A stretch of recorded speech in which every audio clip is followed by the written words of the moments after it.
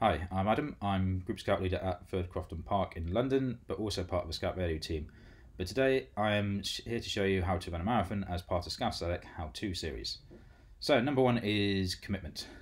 You are going to have to be fully committed to running a marathon. It's going to take up maybe 4, 5, 6 training sessions a week to get up to a marathon standard to be able to run the 26.2 miles. You do need to be dedicated. You do need to be fully committed, because if not, you'll be found out on race day, and you'll certainly be thinking, I do wish I did some more of those training runs. Number two, buy a decent pair of running shoes. So you're going to be running hundreds of miles in your training. Utilize the specialist shops that are out there. Go into them, speak with them. They are the experts. When you do find a decent pair of running shoes, buy 2 pairs. Like I say, you're going to be doing hundreds of miles. You do not want to do the training and the marathon in the same pair of running shoes, because they're going to be worn out. I can guarantee that after a few miles, they're going to get really dirty anyway and get holes in. So I do recommend buying 2, if not 3 pairs of running shoes if you can, to complete the training and also the race day. Number 3 is get it right in the kitchen. So you can do all the training in the world, but if you continue to eat chocolate in the kitchen, you're not necessarily going to get too far too quickly.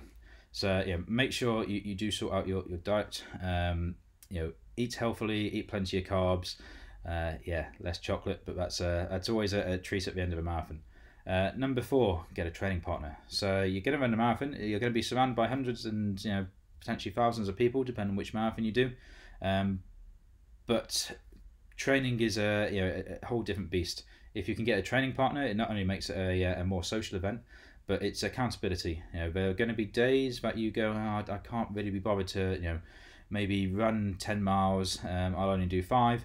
If you're out with a training partner and they're expecting to run 10 miles, you're going to be in a better position to be encouraged to complete those 10 miles. You're going to go further, you're going to go faster, and at the end of the day, you're only going to benefit from it.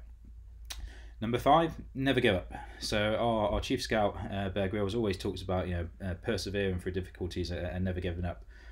One of the signs I saw, one of my first marathons was a sign which is, you can see it all over the internet now, but it basically says, run when you can, walk if you have to, and crawl if you must, but never give up. And that kind of encompasses everything about a marathon.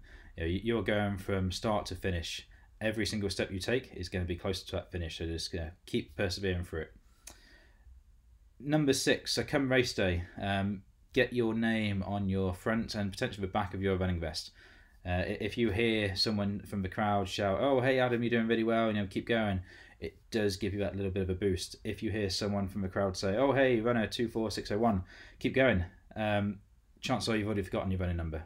Hopefully, you're not going to be able to forget your name. So, name on front and back is really important. I say back because runners will give you encouragement as well. If you are slowing down, and someone's coming up running past you and they see your name, they will greet you in name, as opposed to just a pat on the back and say, "All right, mate, keep going." It really does make a difference. Number 6, break the race up.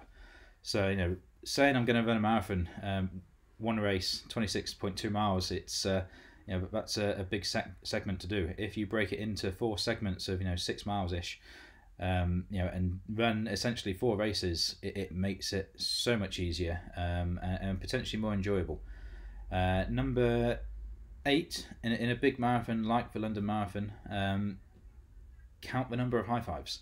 So you're going to get people from all along the route offering not only jelly babies along the way, not only verbal support, but you're going to get plenty of high fives and pats on the back. You need to be entertained throughout the marathon. It's a long journey. You could be out there for 2 hours if you're elite.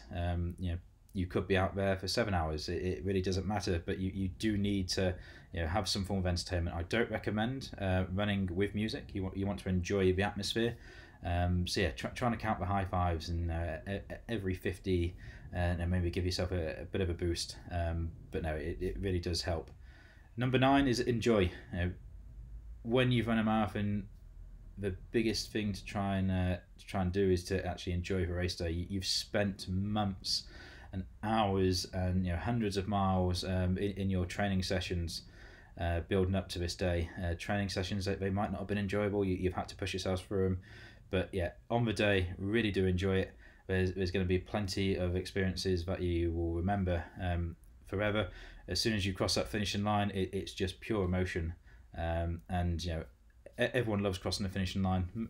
One reason, because you don't have to run anymore. Two, you get a fantastic goodie bag, certainly at most marathons I've run. But three, you get your medal, and that leads me on to my final one. Medals, display them. You have achieved something amazing. Something that many other people wouldn't dream of doing, or aspire to do. But no, display your medals. I have all mine hung up, and run multiple marathons, and they do make a nice clinking sound. So hopefully you found that interesting and helpful. That was my how to run a marathon for Scoutadelic How To.